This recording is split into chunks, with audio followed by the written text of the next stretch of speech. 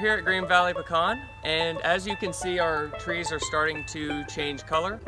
Currently, when the trees are dormant, we do not water the trees.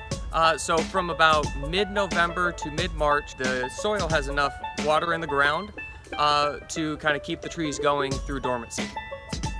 This is predominantly a Wichita field, and this is a western pollinating row. So some of them have a little bit more leaves than others. The western is a little further along. That's why it doesn't have any leaves. We're getting very close to harvest.